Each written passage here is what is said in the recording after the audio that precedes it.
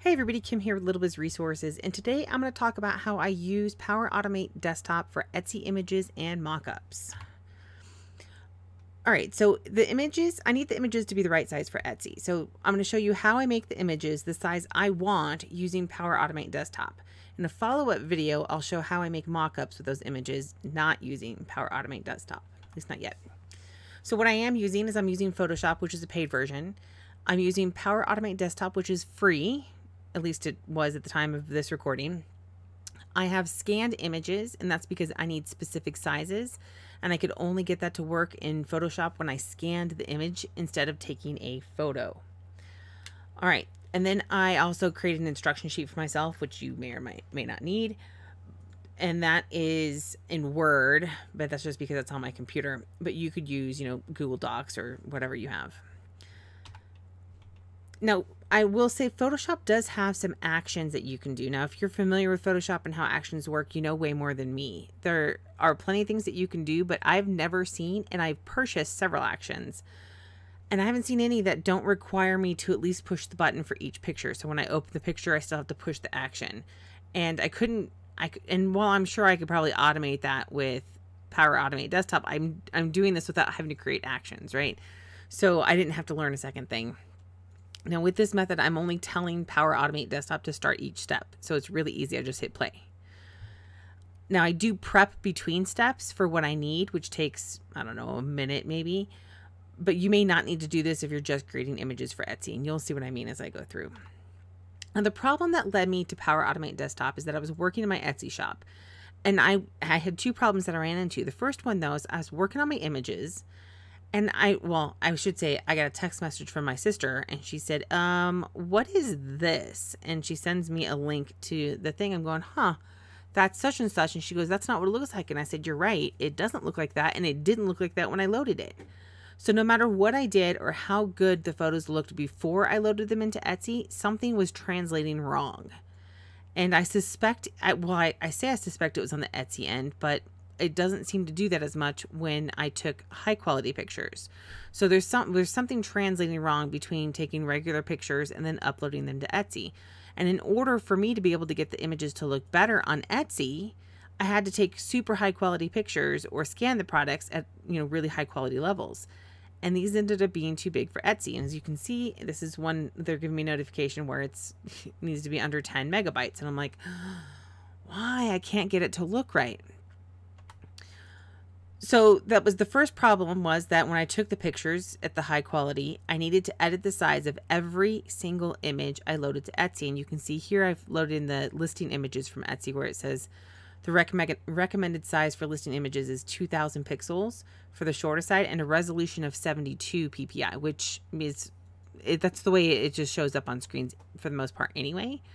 So that undoubtedly that's where the translation was going wrong. And I'm like, well, if I can translate it first, maybe that will make the image look a little bit better.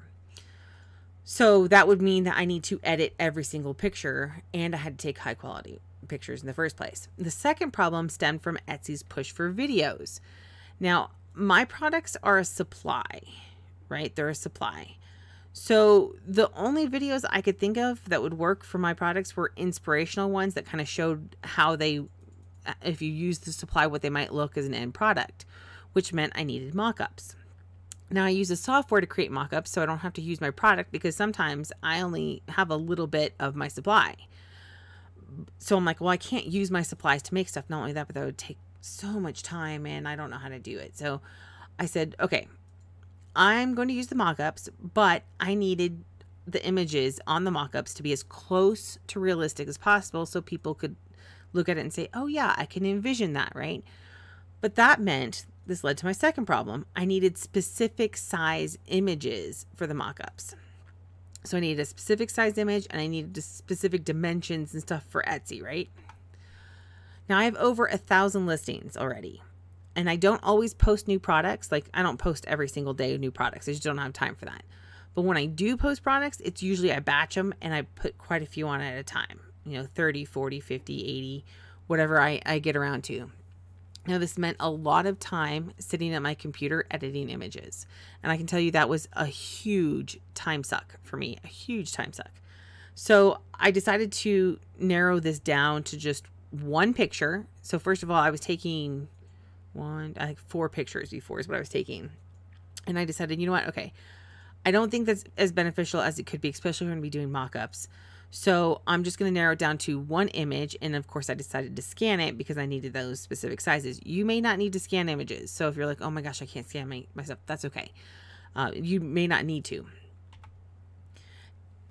Now, Power Automate Desktop is not, I'm not going to say it's super simple because it's instructions. You have to sit there. I mean, I can't even tell you, like, you have to tell it step by step. You have to think about it as being, I don't know, for lack of a better term, stupid, right? You have to say, hey, I have to tell it instructions even more basic than I tell my 8-year-old, right? Even more basic than when she was 2 and I gave her instructions. She could infer things. It cannot infer things. So you have to go step by step by step by teeny tiny itty bitty step, right? So I set up the instructions for each step in Power Automate Desktop, which we'll talk about or show a little bit briefly towards the end of the video. And I created my own flow based on my needs. So this is what's so great about it, is that you can use a template probably, but how you need it, you can set it up the way you want. Now, if you're using this just for Etsy, you probably only need 2 steps, and you'll see what I mean by steps in a second. I have 4 steps in Power Automate Desktop, and that's so I can create 2 images specifically for mockups. Now let's see how easy the automation is. So before we get to that part, Power Automate Desktop sped up my workflow in this area significantly. I cannot tell you how much time it has saved me. It would take me hours before, right? I would take the images, I would load them up to my computer, I would have to edit each image multiple times. It was time consuming. But Power Automate Pro cut that time in half, but even better than that, it actually kind of eliminated it. And the reason why is because I only have to sit in front of my computer long enough to get it set up and push the button, right? So that could be, the initial setup might be 5 minutes, and then I let it run. And since I go through 4 steps, I let it run 1 step, and then I can come back and do something, and then I can go to step 2, and etc. So I'll show you what I mean in just a minute. So I've only put a few pictures in this process so that you can see what I've put together. But imagine that when I'm doing this, I'm doing, 20, 30, 40 pictures at one time. And this is not necessarily the best way to do this. I'm going to admit, I am not a professional at Power Automate Desktop at all. In fact, my husband told me about it because we have been talking about being able to do certain types of automation. And he said, oh, hey, by the way, did you know that this is out? And I was like, no, I didn't. And we had been looking at something similar to it that would be, comparable and all online and everything else. It was like $800 a month. And I'm like, I am not paying that. I will just do my own images. I'd rather pay a VA to do my images than pay $800 a month. So that was, but theoretically you're replacing your VA by using automation and doing twice as much. And in this case, it's free. So I was like, oh, I'm going to give it a try. So I am brand new. I should say brand new. I've been playing with this for a couple months now. But I've been focused on this specific task because I wanted to do this. Power Automate Desktop is ideal for repetitive tasks. So something that you're going to do over and over and over and over again, right? And for lack of a better explanation, something a monkey could do. So if you have a task like that, this may be beneficial. Now, in this case, of course, I'm showing you how to use it specifically for pictures, sizing the right pictures for Etsy. All right, so let's hop over there and I'm going to show you. So this is what, sorry, I have too much stuff on my screen. So this is what it looks like, and you can come in and we'll go dive into this a little bit more towards the end. But for this first part, I have step 1, and I have to, because my computer is like 7 or 8 years old and yours may not be. If yours is newer, then you won't have as many challenges, and it could go a lot faster, right? So I had some challenges. I had to go in there and make things take longer. And the one thing was that Photoshop takes forever to open on my computer. So because of that, I have to open it in advance. So I've done that. I've opened it. And for my steps, I have to set up, because I don't know the short codes, I should say. Since I don't know the short codes, I can't put the instructions in here to do that. So my step 1 is prepped already. So I'm just going to go ahead and play it, and hopefully it will show on the correct side. And it does take a couple seconds to get going. So see, now it's pulling up the image in Photoshop. And like I said, this is where you may cut down on some time because my computer is 7 or 8 years old and it takes longer to do things, to process things. And if yours goes faster, then you can cut some. So when it opens, I have to give it some time, and then it saves, it does the image size. You saw how fast that was, right? You saw how fast that was. That was fast. So that's, you get to think about how fast that goes compared to if you were doing it manually, even if you're just saying, hey, here are the steps, I'm going to batch my work, right? So this is going to be, they're going to do a second one. And then it's going to do what it needs to do. And then I think there's a third one too. Now I separated out each of these because there's different sizes, and that's because I don't know the short codes. And I'm using short codes, by the way. The only way I could get this to work was with short codes. My brother and I were both playing with it, and we could not get it to function correctly when we were trying to use their UI, their user interface stuff. And so instead, I just did short codes. So it's doing, and that's, so because it's doing that, and for the most part, you can't do anything else while you're doing this, right? You just have to let it run, which, by the way, is not a bad thing. Right? Getting up and getting away from your computer, not a bad thing. And so what I like to do, or at least how I envision this working, and this is actually the last one, so I'll show you the next step, and then I'll tell you what I envision. All right, so that was the last one. And you can check by going, and so what it does after that is it moves folders for me. So you can check, see, you saw that it was highlighted right there, then it went back to here. Now it's done. So now I can go to step 2, but for me, I actually have instructions. What I need to do is I need to come back into here and open a file. And this is because, again, I don't know the short codes to get this in advance, or I haven't set them up. So the first image I did was an 8" by 8" and 150 pixels per inch. And that's because that's for one of my mock-ups. So this next one I'm doing is actually for Etsy. And so it's going to be, per their instructions, 3000 pixels by 2400. Remember, they said a minimum of 2000, and so we meet that, and then they wanted 72 here. So that's what we're going to do, is we're going to do what they said. It's over 2000. I found where this is the correct ratio. So 3000 by 2400. This is how it shows up correctly on Etsy, so that you optimize your image for viewing for other people. Now, if you don't have repeating stuff like I do, you might have to play with this, but this is how it was easy enough for me because it's repeating. So I'm going to go ahead and check mark this and close it out.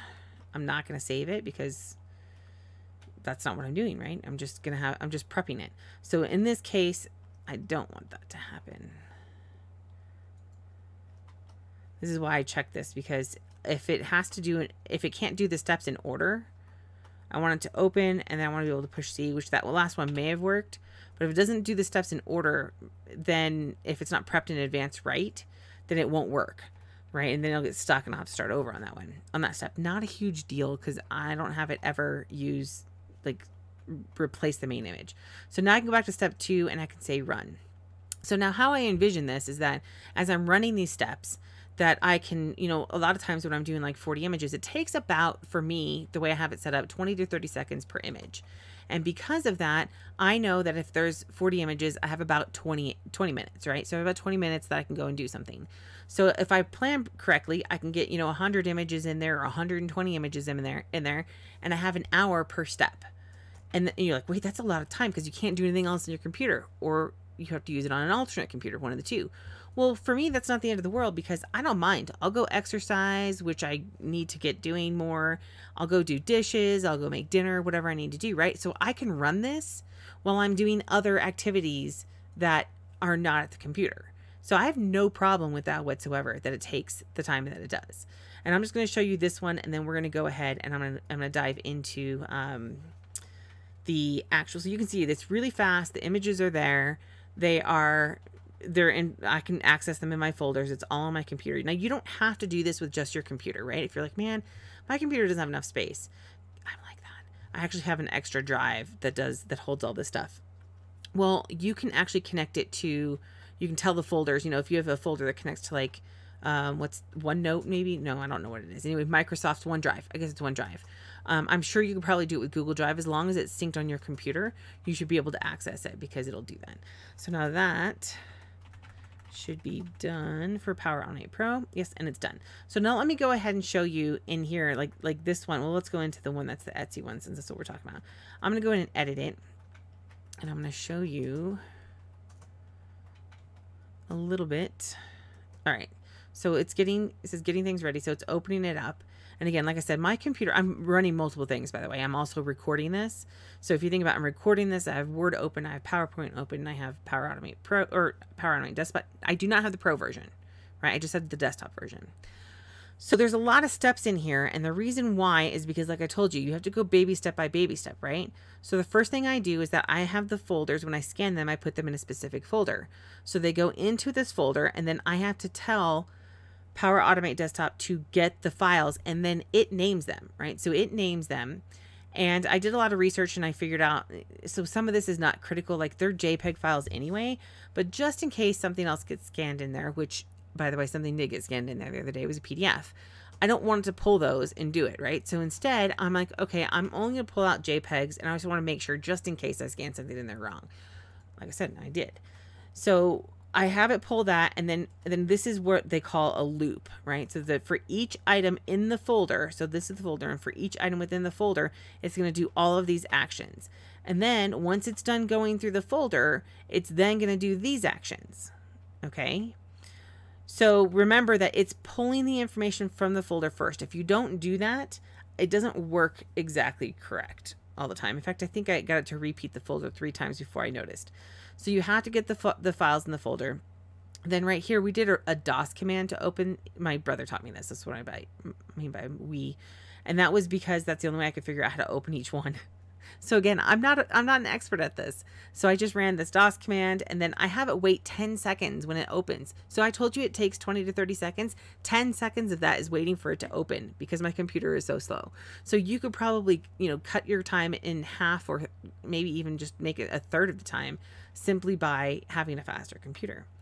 And then I use shortcode keys. So C is for cropping, right? So then it waits 2 seconds. Again, I've ran this multiple variations on my computer, and as long as I'm not running a ton of stuff, which I'm surprised it did as well as it did, then this is fine. And I can probably even shorten this if I want to.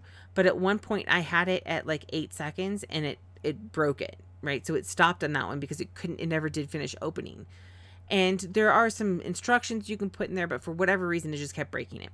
So I figured out that 10 seconds seems to be about the maximum amount of time I need. Even if it gets hung up or whatever, 10 seconds usually is enough for my computer. Again, this is where you have to kind of go in there and tweak it for your own needs, right? So then C is for crop, and then it waits for 2 seconds to make sure it actually does that action. And then I have a return and a return in here, which is enter, but it shows up as return on here.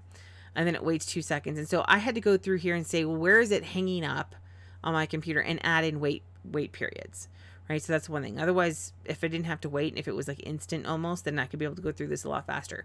I wouldn't plan on that. I think the best case scenario is 1 second, and then I have it doing all command keys in Photoshop. So what this does is this opens it in Photoshop. So now my computer is inside Photoshop doing whatever is instructed. And that's the benefit of this. And this is also why you can't be on your computer at the same time, right? Because you hit a button in the middle of this, and all of a sudden you're going to mess it all up. So I just walk away like that. And then here, after it's done, I've set up the crop in advance. Like I said, there's probably a way where I could go in so I don't have to do as much prep, and tell it what instructions I want. Like I could tell it up here before it even gets to these items, open Photoshop. And this is where it's like, sometimes it takes a minute. Sometimes it could take 3 minutes to open Photoshop, which is why I open it in advance. But I could tell it to open Photoshop and set up the parameters in advance if I knew the shortcodes, but I don't, and I haven't had the time to go in there and set them. So instead I set them up myself, which is still not that big of a deal. It only takes like a minute for me to do. Oh, you saw less than that. So it goes through all of the actions here, and it has, it saves the file, the second file. And then, so I have an original and then the altered one. And then it goes through all of them, does each and every image. And then when it's done, it moves the originals into a new original folder for my next step. And then it moves the altered ones into their own file so I could find them and pull them in. In this case, it's an Etsy file that I have. So it moves it into the file on Etsy. So it's really, it seems like it's super complicated, but if you were to break it down and be like, okay, how do you get across the room, and you had to tell somebody, hey, take 15 steps, and then they go 14 and they run into the wall, you're like, okay, well, I have to say 14 for them because their stride's different, right? This is the same type of thing. So you can do the same thing and you can give step-by-step instructions, and maybe you have to tell them to go around things, take 3 steps and take a right. This is the same thing you're doing, is you're telling Power Automate Desktop step by step what to do. And I cannot tell you how much time it has saved. So in an effort to keep my videos somewhat shorter, I have decided to break out step 2, which is where I take the images. Of course, you can just load the Etsy images to Etsy. But if you're like, hey, I want to do mock-ups, I'll show you how I'm using my images on mock-ups in another video for those who are interested. And for this one, oh, I never actually did my things. I'm supposed to do my little things here. See my little dude up there. So if you liked this content, hit the little like button. And if you haven't subscribed to the channel, please subscribe and hit the bell for notifications. We cover, I say we. When I say we anywhere on Little Biz Resources, it means me, as in Kim. I actually cover, mostly marketing and growing your business, but I also like a lot of automation, so that mixes in. So I usually do marketing automation, but I will also do this type of stuff as well, where I show, automation that helps the business function. So if you're interested in that kind of stuff, please, follow me. And then you can also join our Facebook group. The link will be in the description. And we have a free affiliate. Again, but we, as in Little Biz Resources group. Eventually there will be a we, so I'm just prepping for that, right? So in the Little Biz Resources group, you can get access to the free affiliate marketing course. It's mostly in there right now. There's a couple of videos I'm redoing, but you're welcome to, join us in there. And please make sure you follow the instructions to get in. And there is a mandatory opt-in, etc. That's to protect you. I'm not going to spam you, I promise. But just hop into the group, and you can ask questions about all different types of things. It doesn't have to be just about affiliate marketing. We cover lots of different topics. We have one of our members is a Etsy top seller, in the top 1% of sellers. My shop's actually in the top 2%. So my shop does better than 98% of other shops on Etsy. So, we know what we're doing, and we like to do it. I just like to do it faster and better and less crazy. So that's what we strive to do, is find out tips and creative strategies to be able to make our life better. So if you're interested in that kind of stuff, please make sure you subscribe, hit the notification button, like the video, and then come join me in the Facebook group. Thanks.